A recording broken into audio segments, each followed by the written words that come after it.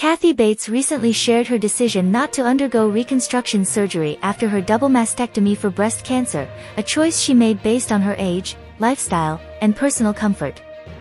Diagnosed in 2012 at age 64, Bates underwent a double mastectomy and opted not to have reconstructive surgery afterward.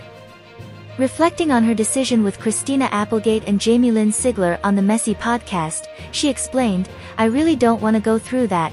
I wasn't in a relationship, I was older, and I didn't think I would be in a relationship.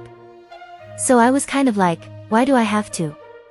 Bates, who previously battled ovarian cancer in 2003, also noted a practical reason for her choice.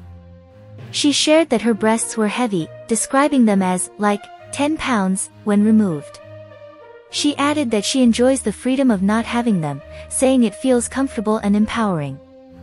While filming Matlock, Bates uses a camisole with small inserts to create a natural shape, which she finds comfortable and effective for her roles. Embracing her body's changes, Bates said the solution gives her confidence without needing permanent reconstruction.